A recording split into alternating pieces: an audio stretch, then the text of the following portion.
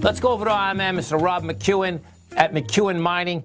McEwen Mining, folks, trades on the NYSE under the symbol MUX. You've heard Rob many times at TFNN. McEwen Mining, folks, is a gold and silver mining production as well as exploration in North America as well as South America. Rob McEwen, welcome back to TFNN. Thank you, Tom. Great to be back. It's a beautiful thing. So if we can start, Rob, what I'd love to do, and folks, the website, okay, is McEwenmining.com. What I'd love to start with, can we start maybe with tell us how your production is going and where you're going with the production? And then I was listening to the Black Fox complex yesterday. It was pretty cool. Maybe we go from the production to the exploration.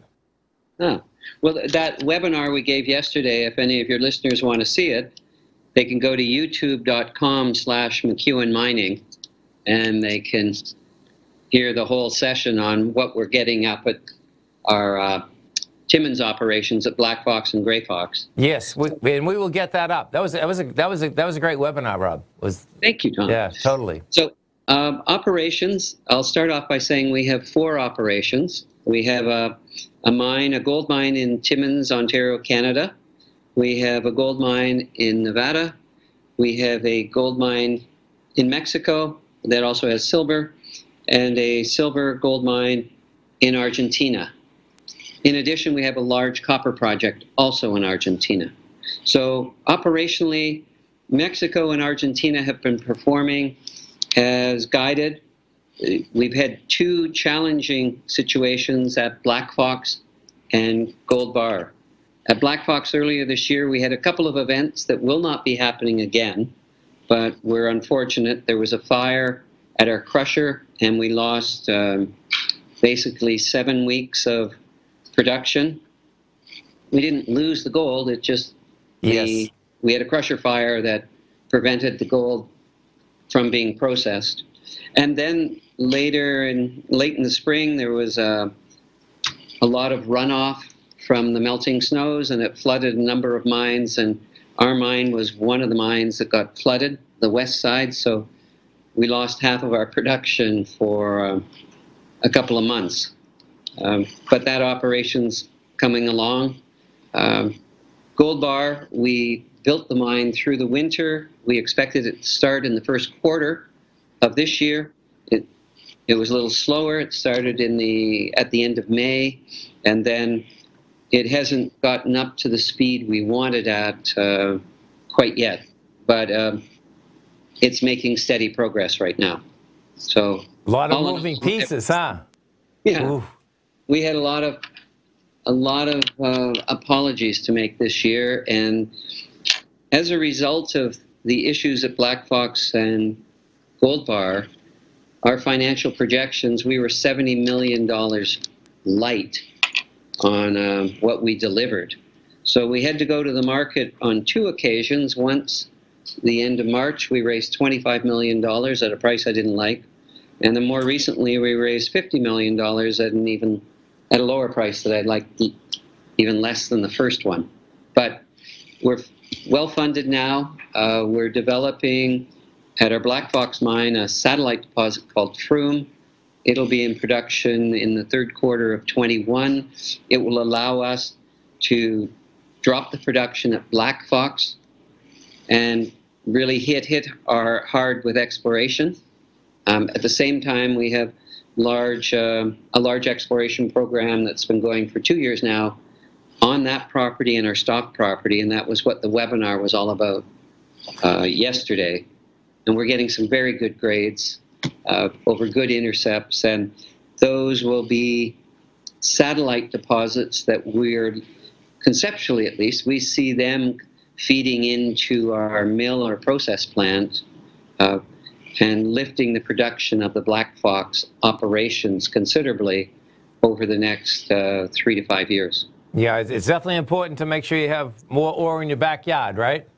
Exactly. For the future. You know, I'd like to, if we can come back to I think it's important, you know, there's plenty of folks that know you, okay? But there's plenty of folks out here in the audience that don't, And I think it's important to understand, folks, that as you go out with more equity, you know, of course, the problem for investors is always saying, hey, I'm getting diluted. So talk to me about, I know you own 20%, and if you can just talk to the audience about understanding that, okay, cash flow is so important, and that, yes, you know, when you went out there, we had to do it yourself also. But this is important, I think, to understand for the much larger audience. My investment in the company, the cost of it is $64 million. I take $1 a year in salary, and prior to running McEwen Mining, I ran a company called Gold Corp, and there I was the largest individual shareholder, non-institutional. Yes. So I thought when I started this company, I wanted to be closer to my shareholders, and that meant I wouldn't take a salary, I wouldn't get options, I wouldn't get a bonus, and I would make money the same way as everybody else.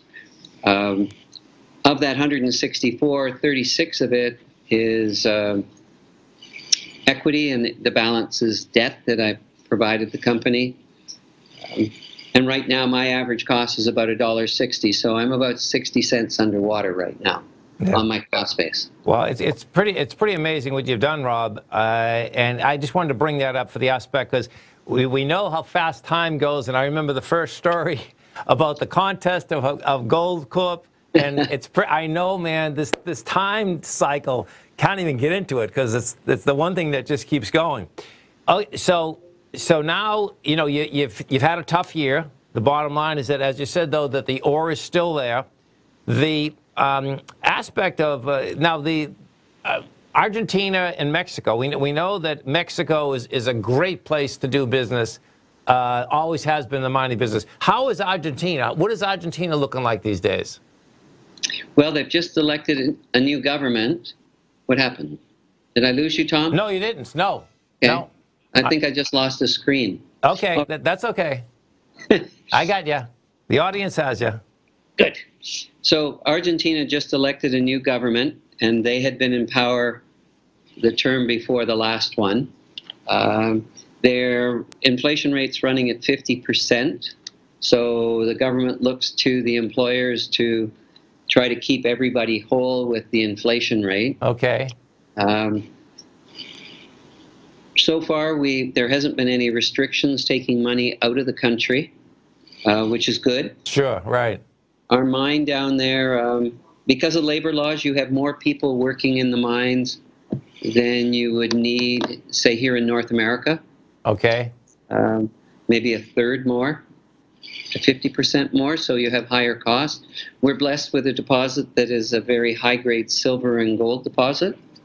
It's right next door to Newmont Gold Corp's Cerro Negro property. Nice. So it's in a good location. And it's been going since 2007, has had 5 to 7 years of life in front of it since 2000. Well, listen, we really appreciate the update. I'm going to make sure that on YouTube, even on our site, Rob, I'll get that YouTube out video for you, the Black Fox Complex. And have a great holiday, safe one. Look forward to speaking at the beginning of the year. Thank you, Tom.